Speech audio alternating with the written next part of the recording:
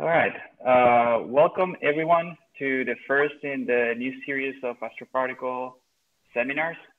And I'm very happy to introduce you to our speaker today, Tim Linden from Stockholm. Tim did his undergrad in Northwestern, the PhD in UC Santa Cruz with a visit in Fermilab. He was a postdoc at Chicago and then a postdoc at Ohio State at the Center for Cosmology and Astroparticle Physics, where we shared an office during a year and a half or 2 years. He's now assistant professor at Stockholm in the Oskar Klein Center. And Tim has worked on a very large number of interesting topics in astroparticle physics. This includes, just to name a few, the Galactic Center DBXS, like contrasting the dark matter versus the pulsar interpretation, a number of Fermi analysis, gamma ray millisecond pulsars, TeV halos around pulsars, the Fermi bubbles, positron fraction in cosmic rays, solar modulation of cosmic rays, high energy emission from the sun. And today, Tim's going to talk about the thermal WIMPs on the Brink. So take it away, Tim. Hi, thanks for having me, and hope everyone is doing well. And it's good to see you all, at least in this virtual sphere. So today I'm going to talk about where we stand in terms of searches for thermal WIMP dark matter and what the future looks like. And I'm going to concentrate in particular on cosmic ray searches for WIMP dark matter. So everything we know about dark matter at present is due to its gravitational interactions. We have really excellent high precision maps from the cosmic microwave background, from the organization of clusters of galaxies in large scale structure, and from observations of things like the collisions of galaxy clusters, for example, in the Bullet cluster, that give us really precise information about the gravitational interactions of dark matter. These also tell us a lot about dark matter's particle properties. For example, it bounds the mass of the dark matter particle to within about 87 orders of magnitude. So starting from that very precise information, we need to decide what is the dark matter that we're looking for and what is the particle nature of dark matter. Many things can fit in to 87 orders of magnitude of uncertainty. So dark matter could be something like an axion, it could be a sterile neutrino, some sort of composite particle, primordial black holes. But what I'll focus on for the substance of this talk is weakly interacting massive particle dark matter, also known as WIMPs. And so when I say thermal WIMP dark matter on the Brink, what I want to bring up is the question of, can we not focus on individual WIMP models, say, AEG, the two bottom quarks, we rule this out or we don't rule this out? Can we rule out entire classes of dark matter models? Can we constrain the WIMP parameter space of dark matter? Can we do that in general? And yes, I take some kind of motivation from early experiments in direct detection. One large class of models was any dark matter particle that interacted with nucleon by exchanging a W or Z boson. That predicted a cross-section of around 10 to the minus 38 centimeters squared. And that was entirely ruled out by experiments in the late 1980s. So by doing these experiments, they ruled out that cross-section and they constrained the entire class of dark matter models that interact through W or Z boson exchange with the standard model. What does this mean in terms of WIMP dark matter and more generically in terms of thermal dark matter? So I'll take any thermal dark matter particle as a target to be a dark matter particle that achieves thermal equilibrium at some point in the early universe and then freezes out of that thermal equilibrium to produce the dark matter density we see today. So this is a picture by Sarah Szabo of the early quark gluon plasma, during which period the dark matter particles would be in equilibrium with baryons. So this starts with a very high dark matter density. Dark matter density that remains in thermal equilibrium with baryons would overclose the universe. But as you leave thermal equilibrium, in this stage, baryonic particles are crashing into each other and becoming dark matter. Dark matter particles are crashing into each other and becoming baryons. But as you leave that thermal equilibrium, the dark matter continues to be able to annihilate away, producing more baryonic particles and diluting the dark matter density. And the WIMP miracle is just the statement that if the cross-section between two dark matter particles, if the probability of those dark matter particles finding each other is the weak interaction cross-section, which is already known as a fundamental cross-section in physics, then you get the right dark matter density today. So you start with the thermal equilibrium, you put in the known weak force to dilute the dark matter density, and you get the dark matter density we observe today. The second part of the WIMP miracle is actually sort of an annoyance. It's that this is a relatively mass-independent statement. So for dark matter masses of 1 GeV, or dark matter masses of 1,000 GeV, or even up to 100 TeV, you get out almost the same dark matter density today, regardless of what the initial mass of the dark matter particle is. So that means we have to span and search a fairly large parameter space.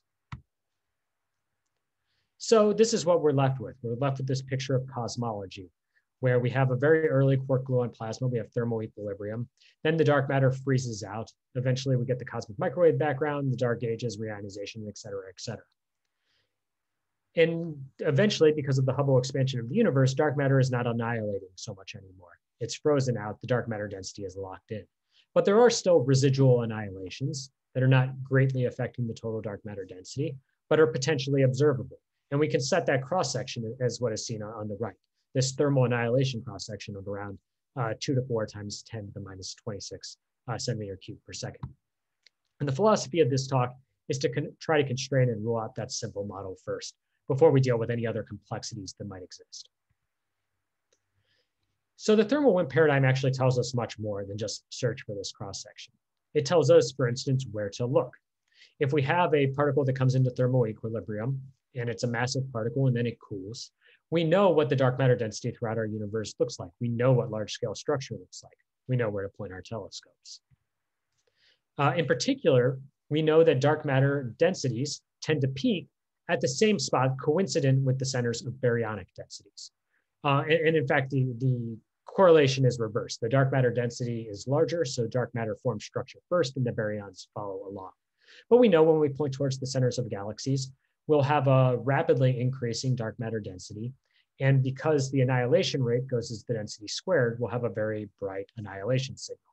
And these are some different profiles for a dark matter density in the center of a galaxy like the Milky Way.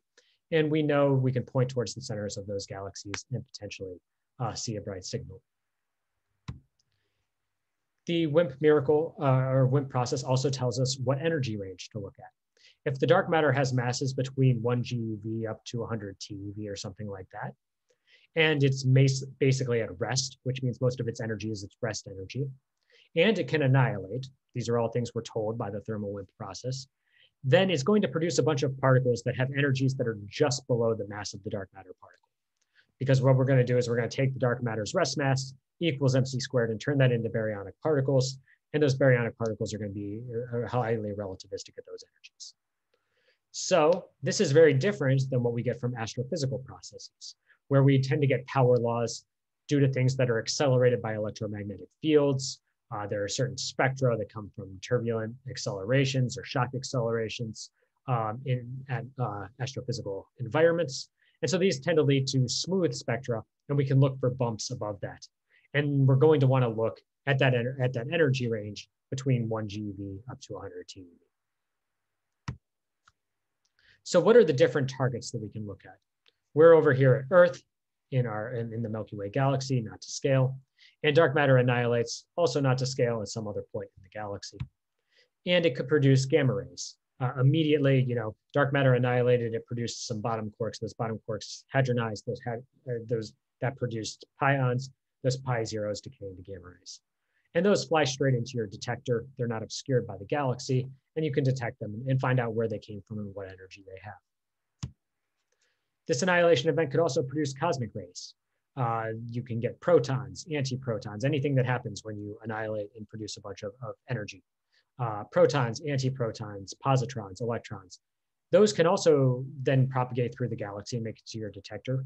But because they're charged, they're going to get turned around by the magnetic fields of the galaxy. So they're not going to follow straight line paths. They're eventually going to diffuse. That means they might make it to Earth, and we might be able to use our instrument to record what direction they came from, but that doesn't give us any information about where they originate. You can also get secondary radiation. For example, if this cosmic ray was moving through a galactic magnetic field, at some point it released radiation in the form of radio or X-ray emission, and that reaches our detector. Again, we can point where that came from, but that doesn't necessarily tell us where the dark matter annihilation event occurred. This is the status of thermal WIMPs, and it's extremely frustrating. So we have a thermal WIMP paradigm that tells us how many, let's say, gamma rays we expect from the center of our galaxy. The thermal WIMP paradigm tells us where to look, tells us what energy to look at, gives us a prediction shown here for a very standard 100 GeV dark matter particle with an NFW profile annihilating the bottom quarks. This is totally detectable. The Fermi Space Telescope, which is in space right now, would see this. If this was the only thing that was there, we would detect it within a matter of weeks. But we look at the background of gamma rays from the galactic center. We actually do see them, and they look like this. And this is based on two totally different sets of physics, right? What went into the dark matter was the NFW profile, the thermal annihilation cross-section, the dark matter mass and annihilation final state. What went into the astrophysical contribution is things like the star formation rate of the Milky Way, whatever's going on at the central black hole, different hydrodynamics and shock acceleration forces, totally different. And it turns out that the total flux that we see from their combination is a factor of 10 larger than the dark matter prediction.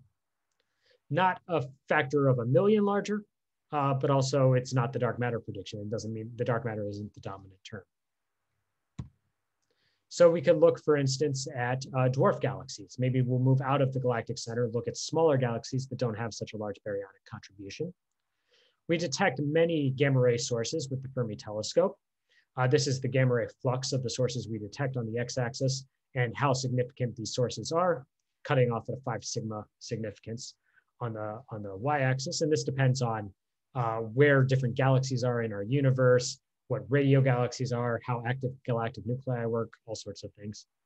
And the dark matter contribution from dwarf galaxies surrounding the Milky Way are predicted to produce new point sources that are down here, about a factor of 10 lower than our detector sensitivity. Again, not a factor of 1,000,000 lower, but also not detected. So maybe looking at gamma rays with Fermi isn't the right thing. We could look at, say, antiprotons. Dark matter annihilates somewhere in our galaxy, produces antiprotons. Those antiprotons get to Earth. We have a picture for what we're supposed to get, a very detectable flux with instruments like AMSO2 from dark matter. And the line is plotted right here. And then we look and we obtain data, and that data is here, about a factor of 10 above the dark matter prediction. We can do the same thing maybe with positrons, for example. Instead of looking with antiprotons, the dark matter prediction is here, and the astrophysical contribution is a factor of 100 larger. So this is maximally frustrating. It would be very easy if the dark matter signal was dominant in any of these channels. Then we would just look with the telescopes that we already have available. We would either find it or we would roll it out. It would also be easy from my perspective if the astrophysical contribution was 1,000,000,000 times brighter than the dark matter prediction, because I would give up. And then I would know that I don't have to do anything anymore, and I would look at more interesting problems. But a factor of 10 is solvable if you work hard enough, and so that is frustrating. So this is what you would typically like to see, and this is my plot of maximum frustration. On the x-axis, we have the fraction of a dark matter annihilation event that goes into some observable that we can look at. And on the y-axis, we have how specific that observable is to dark matter. And where we want to be is on the top right of this plot. Something dark matter is very good at doing, something baryons are very bad at doing, something that astrophysics can't do. We definitely don't want to be in the bottom left of this plot, or maybe we do, because we would know we don't want to use things in the bottom left of this plot. Things that dark matter doesn't do very well, but astrophysics is very good at doing. And it turns out for all the observables we have, they form something like this. On this perfect line, where if dark matter tends to produce a lot of this emission, like gamma rays or positrons, then astrophysics does it as well. And things that dark matter is preferentially less good at doing, producing antiprotons, producing antinuclei, baryons are also less effective at doing it. And so it just makes the detectability, the observation, equally hard among all of these different paths. So it is possible that the gods are spiting us with this. It is also a clear, true statement that we are in fact the enemy here. AMS would detect a dark matter annihilation, a thermal WIMP model in the Milky Way would be detected by AMS in antiprotons and positrons. A thermal WIMP model in the Milky Way would be detected by the Fermi-Lat telescope in the galactic center or in dwarf spheroidal galaxies if there were no background. They would produce photons, they would produce protons and antiprotons that we would see, we would observe, and we would know what the rates are. The only problem is the astrophysical background, which happens to be a factor of a few brighter in every case. So by understanding our astrophysics better, we can try to peel that background back and look at the dark matter signal that's underlying. So in this talk today, I'm going to focus on two of these. So typically, maybe we also talk about the galactic center excess and gamma rays, or we talk about dwarf spheroidal galaxy limits. I'll show a few plots right at the end that have those limits on them. But what I really want to look at are our models of antiprotons and heavier antinuclei and their detectability with telescope or instruments like the alpha magnetic spectrometer, which is sitting here on board the International Space Station and taking data. So what is the antiproton excess? It's a measurement of the antiproton fraction that reaches Earth. So you have protons are accelerated primarily in supernova events. So a supernova explodes, it produces a huge shock front. That shock front produces turbulence, which accelerates protons to very high energies, reaching from a GeV all the way up to maybe a PeV, and maybe even higher in different astrophysical or extragalactic environments. It doesn't produce a lot of antiprotons. And the reason that supernova don't produce a lot of antiprotons is that it produces turbulence and magnetic fields that accelerate whatever is there, and the stars are made of matter and not antimatter. So there just aren't a lot of antiprotons around. They very rarely get accelerated. The way you do get antiprotons from astrophysics is the following process. You accelerate a very high energy proton. That proton then propagates through the galaxy. And at some point it strikes an atom gas molecule that's floating through our galaxy. And then that's just the hadronic interaction, like at a particle accelerator or a beam dump experiment. You have one very high energy proton, an energy of GeV, TeV, PeV. It smacks into a gas molecule that is at rest, and it produces a nightmare of hadronic interactions. And that includes antiprotons, more protons, pi plus, pi minus, positrons, electrons. Eventually, most of the things decay, and you're left with protons, antiprotons, positrons, electrons. Even the neutrons decay in astrophysical contexts into more protons and antiprotons. And what we measure, and then these things continue to propagate. They eventually make it fight through the solar system, make it to our experiment near Earth, and can be detected. And what we typically try to measure is what's called the antiproton fraction, which is the fraction, the flux of antiprotons divided by the flux of protons. And the reason people tend to measure this fraction rather than the raw antiproton flux is that this eliminates certain detector systematics that might be common to both protons and antiprotons. For instance, how big is the instrument? What's the acceptance of the instrument at 1 GeV versus 2 GeV might be the same for protons and antiprotons, and so the uncertainties in that can cancel out in the ratio. So this is what you expect from astrophysics on the right. The antiproton ratio as a function of the kinetic energy of the antiproton. It starts as a very small number, about 10 to the minus 5 protons become antiprotons. This rises a little bit as a function of energy because the very low energy protons can't usually produce hadronic showers that are energetic enough to produce new antiprotons. So it's small at very low energies. It increases up to a maximum of about 2 times 10 to the minus 4 at about 10 to 20 GeV, and then starts to decay after that. The reason for the decay at higher energies is because the protons start escaping the galaxy very efficiently because they're not turned by magnetic fields as the protons reach very high energies. On the left, we see a dark matter prediction. So this is 74 GeV dark matter, which was picked because it fits the galactic center excess.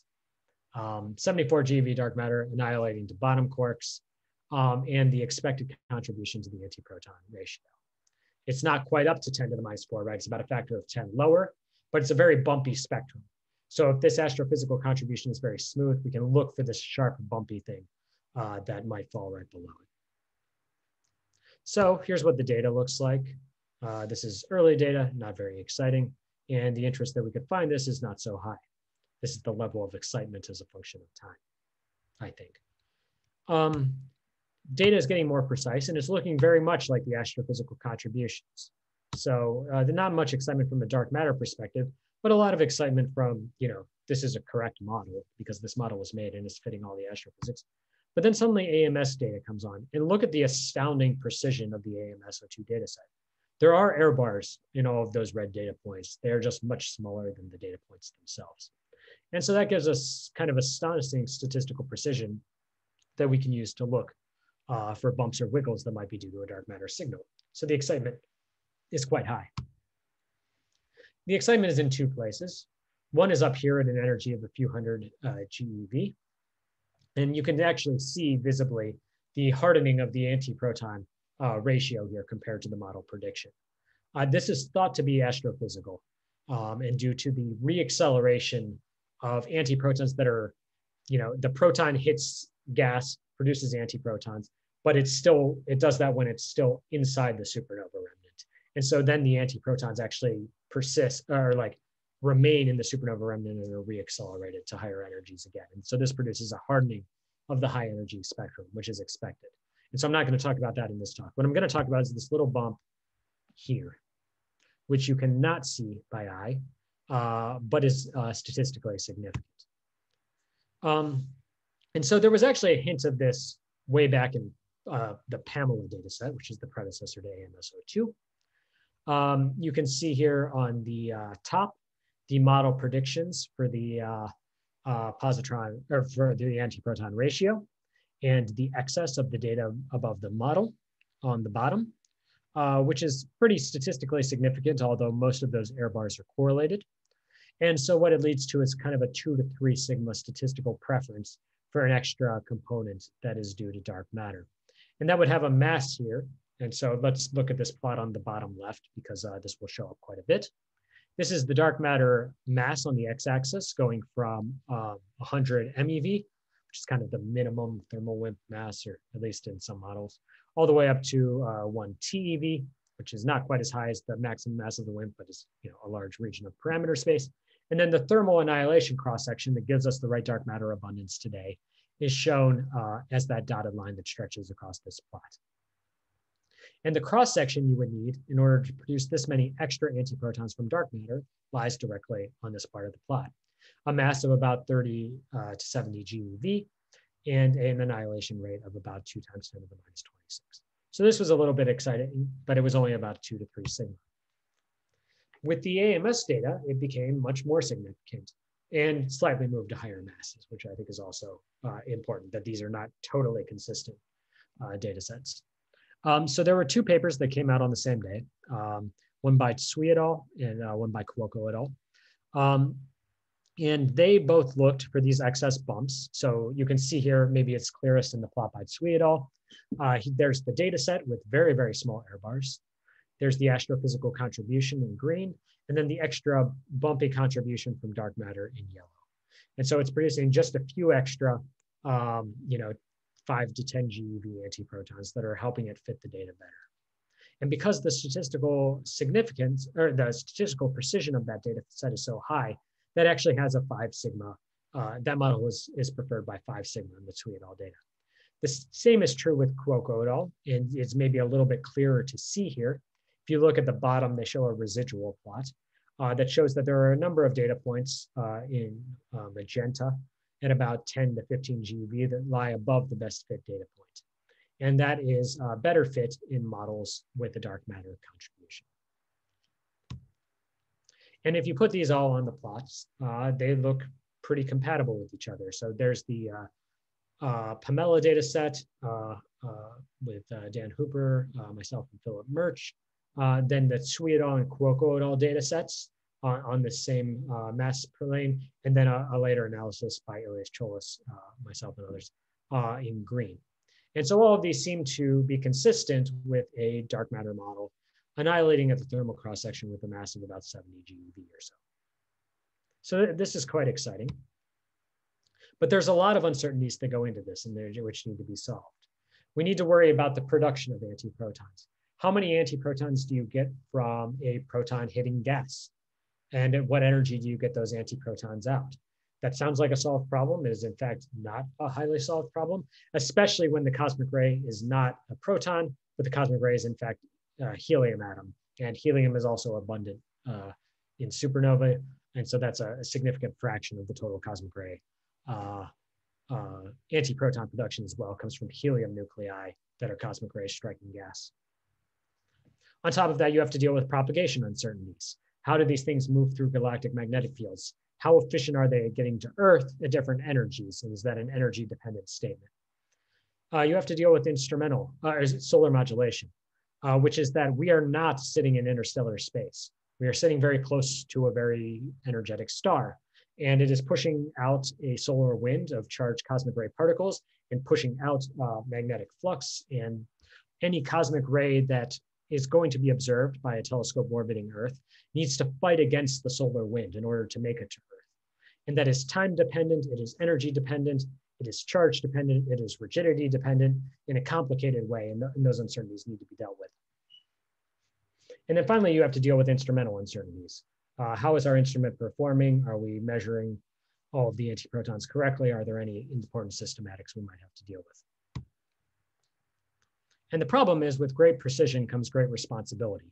You not only have to solve all these systematic uncertainties, you need to solve them all at the 1% level, because the data is accurate at the 1% level, and the excess that is tentatively due to dark matter is a few percent level excess. So you have to get all of these things right at very high statistical precision. Let's look at them each in a little bit more detail. So this is the antiproton production cross-section as a function of energy, and its measurement from different experiments, from Alice, CMS, a few other ones there that are blocked by the chat window for me. And you see that there are actually fairly significant uncertainties at the level of a factor of a few tens of percents. And these come in at different energies, and different experiments have different values. So there is kind of a 10% uncertainty band here, and that is the size of the excess. On the other hand, this looks very smooth. It does not look bumpy, and the excess itself is quite bumpy. So you can build different models of these. You can try to minimize over the different models that fit this data in some sort of Bayesian scheme, and can try to, decrease the systematic uncertainty, or at least its contribution to the excess. And in a paper by Reiner and Winkler, and then in a later paper just by Martin Winkler, they argue that this can decrease the statistical precision of the statistical significance of the excess from about 5 sigma to 2 or 3 sigma by basically producing what they consider to be better fits, what a more skeptical person would consider to be more liberal fits to the antiproton production cross-section. I'm not taking a stance on that. I'm just saying, like, as you give more freedom to things and allow it, you will always allow it to bump fit the excess to some extent. And so you need to be careful in controlling that. You also have to deal with galactic primary to secondary ratios, or use galactic primary to secondary ratios in order to help constrain the bump in the excess. So for example, we discussed earlier that antiprotons are a secondary cosmic ray to cosmic ray protons. That means that most of them are produced by cosmic ray protons striking gas, produce antiprotons, and then those antiprotons propagate through the galaxy. There are other scenarios where, other situations where that same scenario occurs, but where we know dark matter isn't contributing. The most famous is probably the boron to carbon ratio. So supernova have a bunch of carbon in them. So when a supernova goes off, it accelerates a bunch of carbon. There is no boron in the end stage of stars. And so there is no boron around when a supernova goes off. And no boron is accelerated as a primary cosmic ray by supernovae. The boron comes from the same mechanism. A cosmic carbon ray is moving through space at a high energy. It's relativistic. It hits gas. And when it hits gas, it spalates that nucleus into boron and protons. Or boron and helium atoms or things like that. So boron comes only as a secondary from carbon. And so if there was a bump in the antiproton to proton spectrum, there might be a similar bump at an identical rigidity or energy in the boron to carbon spectrum. So by trying to make models, and you can see here again with AMS data in red, there's very high statistical precision on these models of the boron to carbon ratio. We can constrain the contribution of changes in our galactic dynamics to the antiproton to proton ratio. We might worry about scenarios where the diffusion throughout our galaxy is not homogeneous. It's a sort of unfortunate or fortunate fact that if we go back to this boron to carbon ratio, it's very, very smooth. It's basically a power law over several orders of magnitude in energy. There's not a lot of bumps. That's good because our models don't predict a lot of bumps. But what our models have is the galactic magnetic field has a turbulent spectrum that is the same everywhere. So diffusion is equally effective everywhere. And the energy losses are relatively smoothed out. They're just kind of the gas density on large scales. And these things are uncorrelated. Turns out that because all we have to work with is a power law that we can fit, that fits the data really well. On the other hand, the galaxy does not look homogeneous. There are places where there are supernovae, and there are places where there are not supernovae. There are places where there are spiral arms. There are places where there are not spiral arms. There are places that are forming lots of stars. There are places that are not forming lots of stars. These regions clearly have different magnetic field environments. We know from radio observations they have different magnetic field strengths. They probably have different diffusion environments as well, because diffusion depends on the magnetic field strength. The problem is there are about 1 million ways that you could change the diffusion parameters to tune them to some sort of, observable of supernova rates or star formation rates or gas density rates or things like that. And all of them can fit the data well because the standard model that does nothing can also fit the data well. So we know diffusion is highly inhomogeneous. We know that inhomogeneous diffusion can affect cosmic ray fluxes at some small level, but we don't know how to train that data set on our observations. So that remains a significant uncertainty as well. And then there's all of these uncertainties in solar modulation. So here are some raw proton fluxes that are reaching the AMS instrument as a function of time. And again, the extreme statistical precision of AMS comes from the fact that they are measuring lots and lots and lots of protons, billions of them, which also means that you can start splicing this data into, say, time windows. What is the daily proton flux? And you have plenty of protons per day in order to measure that with a lot of precision. And so here's the monthly proton flux at different energies. And this is now entirely due to solar modulation because the number of supernova proton moves through the galaxy for tens of millions of years after being accelerated by a supernova. The rate of those protons hitting Earth is not changing on month-to-month timescales, but the sun does change considerably on daily, monthly, yearly, and then eventually an 11-year cycle timescale. And so we can try to measure the effect of solar modulation by measuring these changes in the proton fluxes as a function of time and figuring out how the sun is changing the proton flux and then also changing the antiproton flux. This is not necessarily straightforward because these things have different charges. And so the solar environment is actually quite complicated because the sun is a dipole field and that dipole switches every 11 years. And so positively charged particles during a positively charged solar cycle, I might be off by a minus sign in what I'm about to say, have to go across the solar plane. And the solar plane, where all the planets reside, is where the solar wind is active. And so they have to fight against the actual solar wind and move along what's called the heliospheric current sheet, diffusing, as you see on the bottom right here on this straight line, to make it towards the sun. And this takes a very long time. It involves a lot of collisions against a wind that it has to push against. During a negative solar cycle, the positively charged particles come in from the polar regions. And there's no outflowing wind on polar regions from the sun because the sun is spinning like this. And so they do not have to fight against the solar wind. They make it in from the outskirts of the solar system to the position of the Earth in about 2 to 3 months, and they are modulated much less. And so taking our knowledge of protons and applying it to antiprotons is not straightforward. But for instance, measuring electrons and applying that to antiprotons, which have the same charge, is maybe more straightforward. So here are some of these. Oh, here's actually a better plot that has the right minus signs on it on the top right. My apologies. So here's one thing fighting against, the blue line is fighting against the heliospheric current sheet to make it in towards the sun. And the red line is something that's just moving in across the polar regions. Here are some of the solar observables. So what we tried to do is try to just fit this against observables of the sun. What is the bulk wind speed of the solar wind? What is the tilt angle of that current sheet, which is the black dashed line, wavy line on the top plot? Is that moving up and down by 45 degrees, in which case the cosmic rays have to have a very large amplitude that they have to fight against as they get locked to that current sheet? Or is it a very small wiggle and then they move less far? And what is the amplitude of the solar magnetic field as a function of time?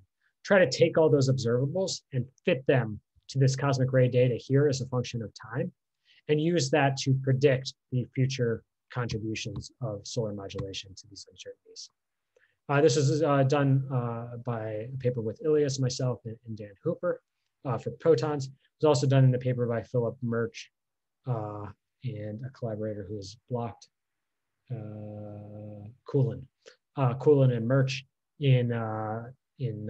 for the case of electron fluxes. So it's been done for protons, it's been done for electrons, and we can try to apply both of these, for instance, to antiproton uncertainties.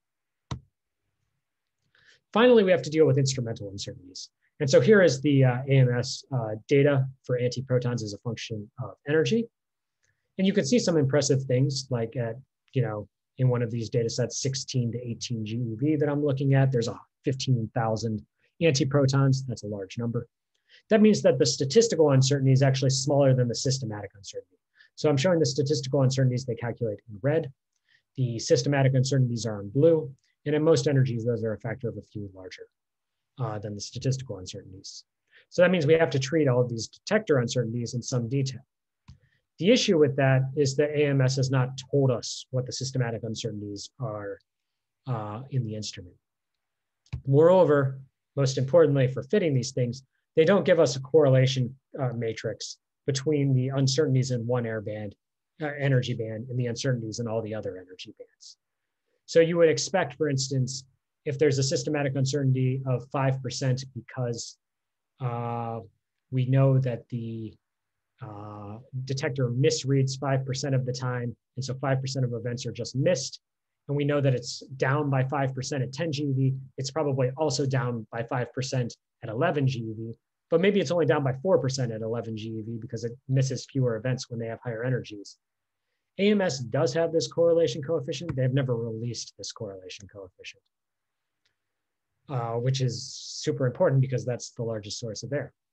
So what a couple groups have done, a paper by Heisig et al., a paper by Boudad et al., a paper by Cuoco et al., is try to back calculate this correlation coefficient by just looking at when this, look at all the different energy bands, look at all of the different protons, antiprotons, boron to carbon, look at the different time cuts. When one thing is high or low systematically, how often does the next data point tend to be high or low as well to try to back calculate the correlation coefficient? So try to back calculate it for protons or electrons and then apply that knowledge to antiprotons. That's a terrible way to do it compared to just knowing the correlation coefficient because you have a detector Monte Carlo, but it's all we can do. And unfortunately, these groups get opposite answers. So Heisig et al. And Boudad et al. Both say that introducing these correlation coefficients decreases the statistical significance from about 4 sigma to about 1 to 2 sigma. Cuoco finds that it increases the statistical significance from 4 sigma to about 6 sigma. Both of these are possible, and without knowing that information from AMS, we don't know what the answer is. So that's where we are for antiprotons. We do have an excess. That excess is very statistically significant, but there are a number of systematic issues, both physical and detector-wise, that must be pulled out first before we can look for these. So maybe we should look for some sort of signal from dark matter that is not a 1% excess or a few percent excess like antiprotons are.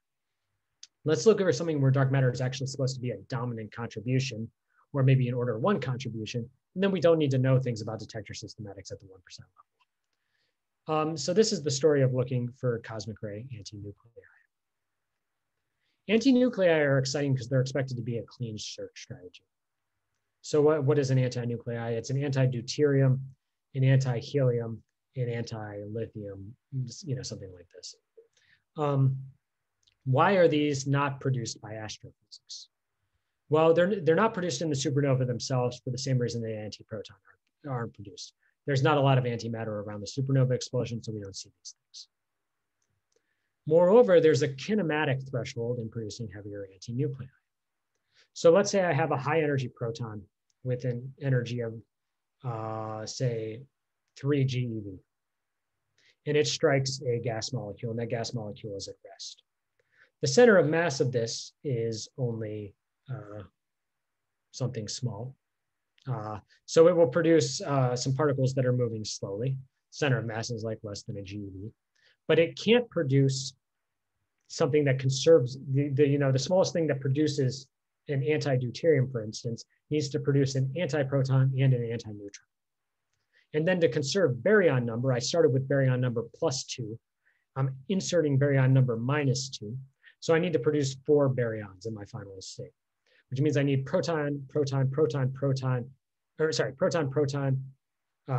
neutron, antineutron, antiproton. And then those antiproton and antineutrons need to coalesce to form an anti-deuterium. That means that the minimum energy of the cosmic ray itself has to provide a center of mass energy that can go into 6 GeV of rest mass in that interaction center of mass frame. So that means that the high energy proton has to have a really high energy, and really high energy protons are rare. Moreover, now I have a 100 GeV cosmic ray proton. It smacks really hard into a gas molecule. It produces a ton of things and can produce a bunch of antiprotons and antineutrons.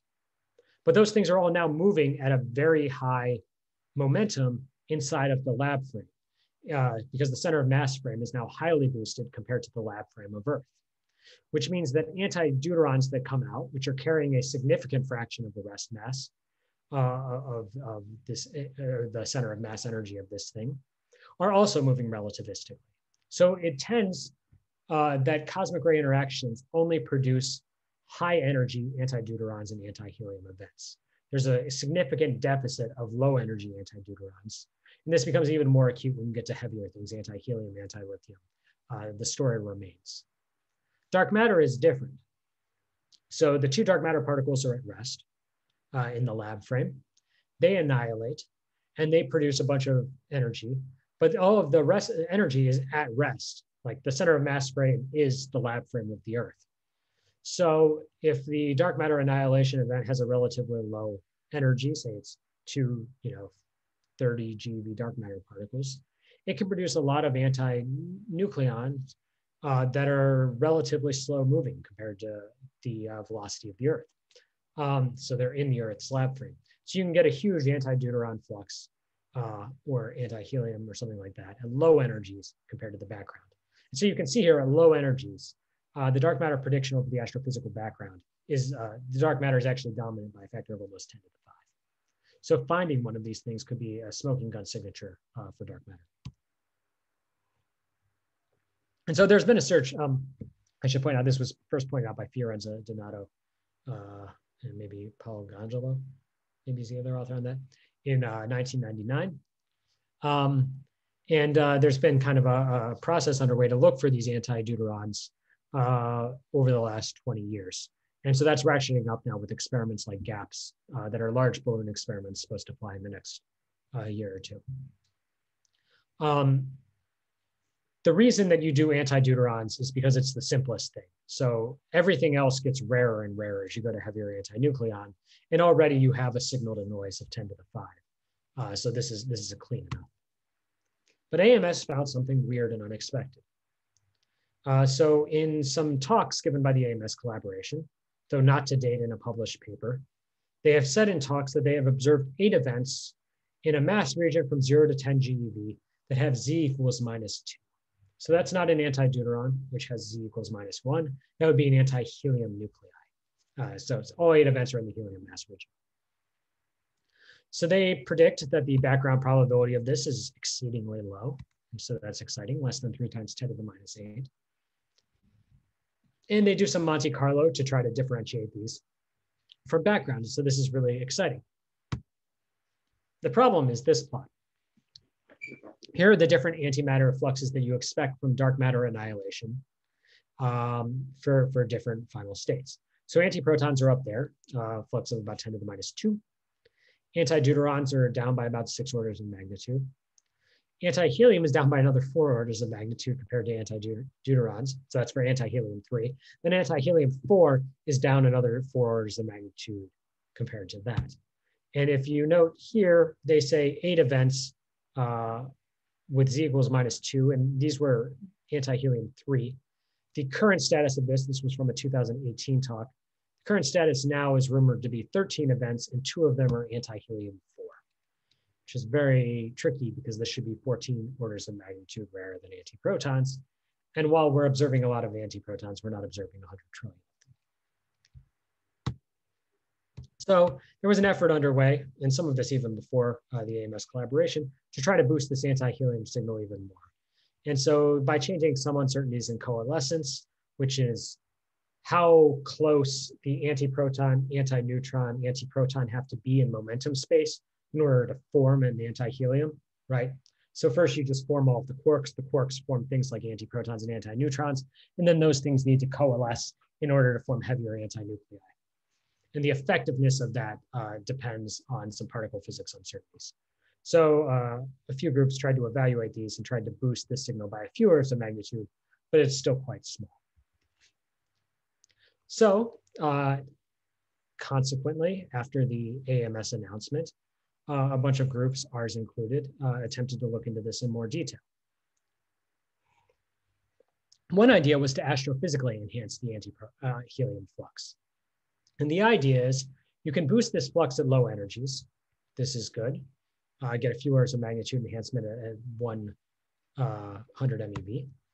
But the AMS sensitivity, if you look up here on the top right, is in the region, actually, sorry, the bottom right. The blue band on the bottom right is for antihelium. This is most sensitive at about 5 to 10 GeV, which is not where this thing is being enhanced. So the idea was to use reacceleration from turbulent magnetic fields to take those low energy antihelium events and then accelerate them up to high energies. And this is done through an Alfvénic turbulence term, which is standard in cosmic ray propagation, that leads to diffusion in momentum space. So it takes some low energy particles and makes them even lower energy, and it takes some low energy particles and makes them higher energy. But since all particle spectra fall like this, if you just diffuse randomly in momentum space, you harden the eventual spectrum.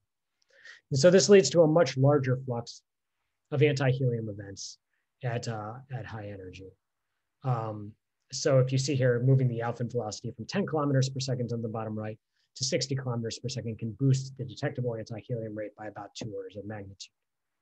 And predict, instead of the old prediction was that dark matter would produce like 10 to the minus 4 events, we now get dark matter should produce 0.1 events, which is not 10 events, but you know, it's something. Here are the number of expected, and the other exciting thing about this is it's much more effective for antihelium-3 than it is for antideuterium, which potentially explains why we're seeing this first in the antihelium channel.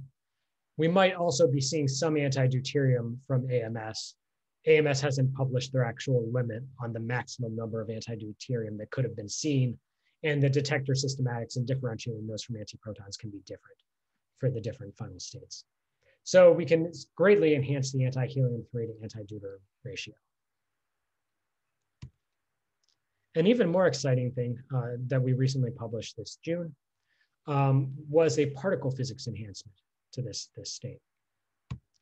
And this relies on something that has been missed by kind of, I think is actually just totally standard model physics that has been missed over the last few decades. And the idea was this: you have a particle code like Pythia or Herwig that is going to produce showers of particles from a proton-proton collision. So to do LHC physics or something like that. You want to form antihelium or antideuterons out. And 1 out of every billion interactions in these particle physics codes produces an antihelium. That's about the right rate. Which means either you set your Monte Carlo up on a large supercomputer and wait forever, or you do the following. You produce 1 million events. You figure out how many times I produce an antiproton, an antineutron, and another antiproton anywhere in parameter space. And then I calculate the momentum distribution of all 3 of these things independently. I assume their momentum distributions are uncorrelated, and then I cross-pollinate all 1 million of events with each other to get 1 million to the 3rd events for free, and then I just calculate the antihelium production rate from that. That works okay so long as producing 1 antiproton going in this direction with this momentum has no effect on the probability of producing an antiproton or antineutron going in this direction with some other momentum in the same particle interaction. Once these things are correlated, this doesn't work anymore, and people have generally ignored that. A few people have attacked this problem, but then they made a different mistake, which is to simplify this calculation again.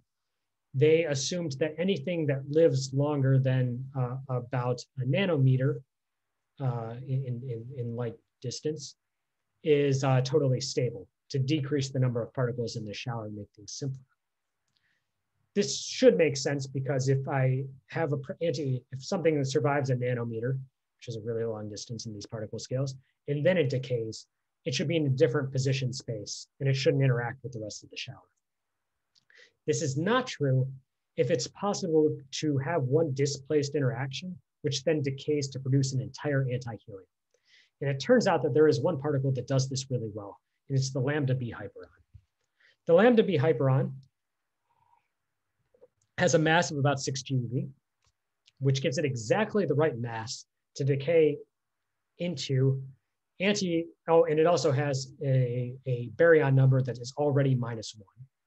So this gives it the perfect setup to decay into antiproton, antiproton, antineutron, proton, neutron, with a baryon number again of -1.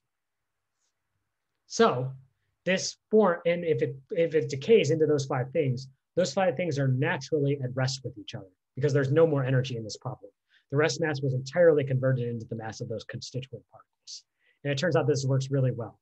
So you produce a bunch of antiprotons and antineutrons, and they're by definition at rest with respect to each other because of the kinematics. But the antihelium they produce has a really high energy already because it gets whatever the boosted energy of the lambda B is, just transfers directly into the energy distribution of the antihelium. So you produce a bunch of antihelium events compared to the background, and you produce them at very high energies, which is where AMS is really sensitive to these things. So if you look at the bottom right of this plot, the standard Pythia models and Herwig models are these dashed lines. And the models that include a lambda B contribution in Pythia and in a Herwig version that uses the events gen operator are the solid lines, and they're enhanced by about 3 orders of magnitude and potentially producing 1 event, which is, again, is not 10 events, but again, a huge enhancement compared to background. And like I said, this is based on totally standard model physics. It is somewhat annoying that Herwig's default implementation does not produce the right kinematic situation in its lambda B decays to produce this antihelium flux. And there's no current laboratory constraints on this. The 2 predictions from the best codes that are public and in the literature give you different results, and this is something that is still to be determined. You can even enhance this a little bit more by building models that decay and produce lots of lambda Bs, such as having dark matter annihilate through a light mediator, producing a bunch of bottom quarks that decay into lambda Bs efficiently. And then you can actually get 10 events in your most tuned scenarios. This is not what I would predict dark matter looks like, but if you told me, from on high, we have 10 antihelium events, this is maybe the most feasible portion of parameter space that has a minimal adaptation of standard model physics to get you to that. Moving these dark matter models is actually quite intuitive. So in the final 3 minutes of the talk that I have left, and I know I'm going a little bit over, I want to ask, where are we now? So here are the antiproton constraints. Here are the, the possible antiproton detections that we talked about in the first half of our talk. Compare that to the galactic center excess, which is in red, which I didn't talk about today, but is another excess in gamma rays that's in the same portion of parameter space. And then limits from dwarf spheroidal galaxies, which are potentially in some tension with some of this parameter space, but not all of this parameter space. It's a little bit frustrating because antiprotons are hard because we have to get a lot of systematics correct. The galactic center is hard because the astrophysics there is really bright. Dwarfs are supposed to be easy, but also the flux is supposed to be low. So dwarfs are a great place to set limits, and we got limits. The galactic center and antiprotons are a great place to detect the signal, and we detected the signal. How do we deal with that? We're again in a frustrating environment. But this is not necessarily the end of the story. Some people say, well, dwarfs are in tension with this, they rule this out. Let's note, this is for an assumption of the local dark matter density of 0.4 GeV per cubic centimeter. If you switch this to 0.5 GeV per cubic centimeter, this affects both the antiprotons and the galactic center calculations, and they go like this and become pretty compatible with dwarf limits. If you move this to 0.3, it becomes pretty constrained by dwarf limits. The dwarfs don't move because their dark matter density is measured by a different fundamental term. But there are important systematics in dwarf spheroidal galaxies that can potentially move this limit as well. There's a more recent paper compared to this by Alex Geringer-Samuth and collaborators that actually moved this up another factor of 3 in dwarf spheroidal uncertainties. So here's where all of these things lie. We have uncertainties from astrophysics, statistics, multi-wavelength uncertainties, and in-detector uncertainties. Dwarf spheroidal galaxies are basically a statistical problem that we're going to try to account for in the future. Things like the anti-helium excess are really just an instrumental uncertainty. If AMS is really detecting 10 anti-helium events, this is smoking gun new physics. It's not clear that it's dark matter, but dark matter is really the most reasonable thing it could be because the other options are like anti-galaxies, rapidly decaying primordial black holes, and things like that that are also not the most well-motivated models. Dark matter becomes very well-motivated to solve that problem. The galactic center is really a problem of astrophysics. Can we separate the dark matter signals from the signals of positrons and things like that? Antiprotons are kind of in the middle of all of these, and we have to deal with all of these different uncertainties at the same time because the precision of the problem is so high. Or maybe the gods will continue to spite us, and we will always be right behind being able to detect this. Okay, I want to skip this. And now I just want to close with this picture of a little bit of hope. So when I started in grad school in about 2008, 2009, this was every constraint that hit the thermal annihilation cross-section. So there was a constraint on annihilation if it went into E plus, E minus, which was not expected. A constraint then from the WMAP satellite on the reheating of the universe. And it hit the thermal cross-section and ruled out dark matter models that annihilate electrons and positrons below 5 GeV. This is the status of the field 10 years later. 10 different experiments, 10 different final states, a bunch of different probes, a bunch of different regions of interest. Some of them lead to detections, lots of them lead to constraints, and we're filling out this portion of parameter space. There's still a lot of work to do at high energies. There's still a lot of work to do in rectifying this situation in the mass range of about 70 GeV. And so there's a lot of hope in the future. And so I'm going to close there and open for any questions, and also mention that if you're interested in doing this sort of science, there's a number of postdocs now open as of today. I think the announcement went out at the Oskar Klein Center. And you notice at the bottom right, there's a postdoc working with me and others on particle astrophysics and dark matter searches in particular. So thanks. Thank you, Tim. That was great. That's a great overview. I want to ask if there is any questions from our audience. You can either, yeah, go ahead, please. One, I cannot raise my hand because I'm administrator of the meeting. So thanks, Tim. It was a nice overview. I was wondering, which is, in your opinion, the most promising opportunity for the future among all these different experiments and different probes? Sure. For the two I talked about today, I mean, I think it's hard for me as an outsider to really judge the promise of the anti-helium constraints or the promise of detecting anti-helium, because it really is a question that is, they've detected 10 anti-helium events. They've detected 10 billion events. What is the probability of one of those events getting misconstrued in their detector as anti-helium when it is really not?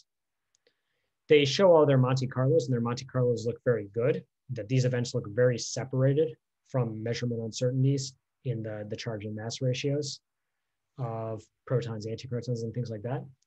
But if you're dealing with 10 events against 10 billion events in your detector, you have to worry not about the 2 sigma uncertainties in that, but the 3, 4, 5, and 6 sigma uncertainties in those miscalibrations. So it's a really tricky detector problem. I didn't mention much that new detectors like GAPS will come up.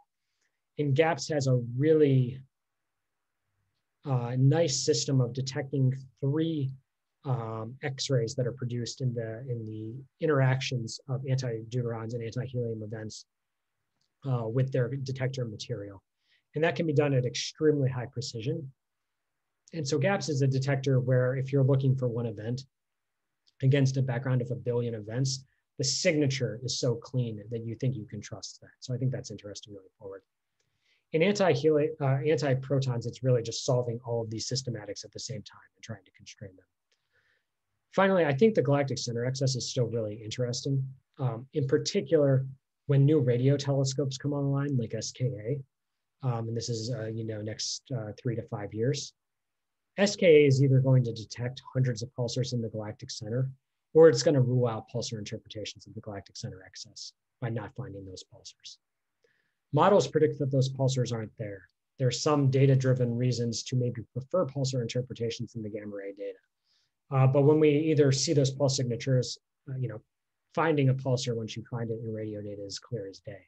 So once you either find it or you don't, I think that really sets the stage for a lot of interest in the galactic center excess. Okay, thanks. Thank you. So let me just ask the flip side of that question. What do you think is the dominant uncertainty that is preventing us from claiming dark matter versus astrophysics in antiprotons or anti-nuclei now?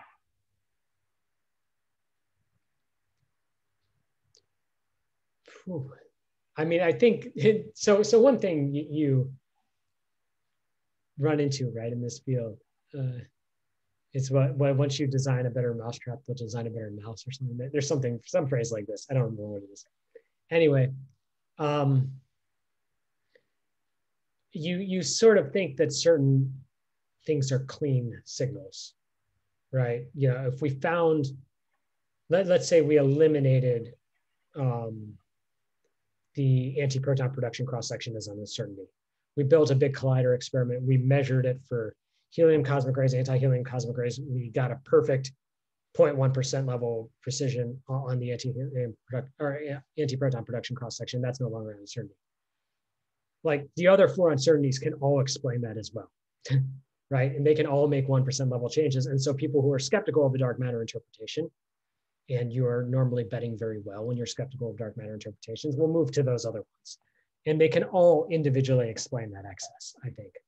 And so solving just one of these without solving all of them doesn't illuminate things that well. So I really do think it's making substantive steps in each one. I think there's a lot of promise for detector uncertainties, for anti-proton production uncertainties.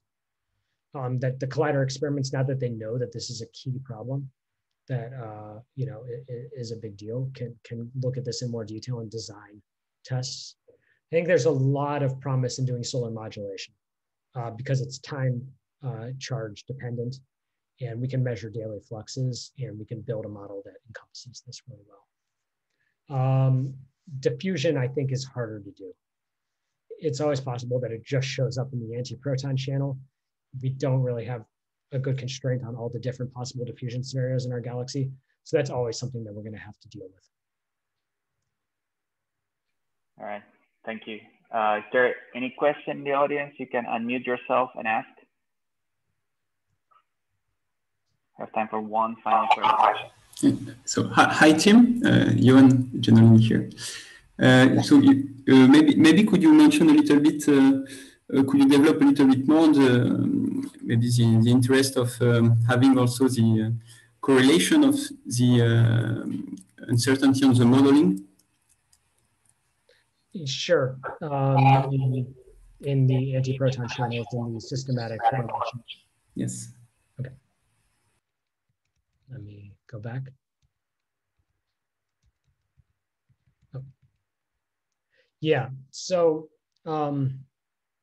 actually, I was talking about the uncertainty on the correlation of the uncertainty, but on the modeling, not on the instrumental part, like really on the prediction, on the prediction, like on these various components, like antiproton production, like solar modulation. All this is affected by some uncertainty, which is correlated also in energy, and so. Sure. Yeah. So, for instance, one thing we did in our attack on this is we just built an extra functional form that had free parameters that take this best fit model to the antiproton production cross section, and then try to fit the data with and without dark matter. You'll find that the fit that involves the dark matter component improves the log likelihood by something that's about 7 sigma. I think, yeah, 6 or 7 sigma RMO. Then take the antiproton flux that comes from the astrophysics and multiply it by a functional form that is like a constant plus e to the power 1 plus e to the power 2 plus e to the power 3 or log e's or something like that. So you can add wiggles into the astrophysical antiproton production cross-section. What we found is, and now what you're doing is you're just allowing that to fit in minuet or something like that. These things are being correlated in some weird way, and they're bump hunting basically to try to remove as much of the antiproton excess as possible. Now, eventually, we will just add enough free parameters that you can do this perfectly, and there will be no excess anymore. So where you stop doing that is challenging. And what we found is if you allowed a four component fit, you would decrease the statistical significance from like 6 sigma or so to like 4 sigma. If you allowed a 4 component fit, it went down to like 1 or 2 sigma, or 5 component fit. So it was basically a question of how wiggly you allowed this thing to be. So I think that is sort of a point towards your question, like. Yeah, exactly. That's why, like, it's. I think that's also like a way to get a better handle on this antiproton excess. The fact that we have to estimate all the uncertainty from these different components, but also their correlations, and then, as you just give the example, it can affect a lot And so one thing that's kind of interesting to know is like once you get to like a 3 or 4 component fit, you're doing the fit from like 2 GeV to 100 GeV or something. And on both sides of that, the contribution of the uncertainties like flies off to infinity once you're no longer fitting there anymore, because you fit some functional form that fits the data like you would do with some sort of Fourier analysis. And something where you're not fitting anymore, it just flies off unphysically to crazy values. And so at the end, I thought we were still getting with the 4 component fit a decent preference for a dark matter model. And at the same time, the antiproton production looked unphysical in a way that it was trying to bump hunt the fit away and not doing it. So that was to me some evidence that we were giving the model too much freedom and it was still preferring dark matter, but that's not anything conclusive, right? That's kind of just like a feel for it. Mm-hmm. I mean, especially for this case, there are correlation matrices provided by Korsmeyer, for example, for antiproton cross-section that can now be used. So yeah, I think that's actually Korsmeyer, Michael Korsmeyer just joined the group here. We're also thinking about that in more detail, but yeah, there's definitely ways to do this better. Mm-hmm. Okay, thank you. All right. I think we should stop here. Thank you again, Tim. It was wonderful. Thanks everybody for coming and for your questions. And we'll see each other in October 26th, and we'll hear about ultra-high energy cosmic rays from Denise Boncioli. Thanks, Tim. Talk to you soon. Thanks a lot. Thank you, Tim. Thank you. Thanks, everybody. Bye-bye.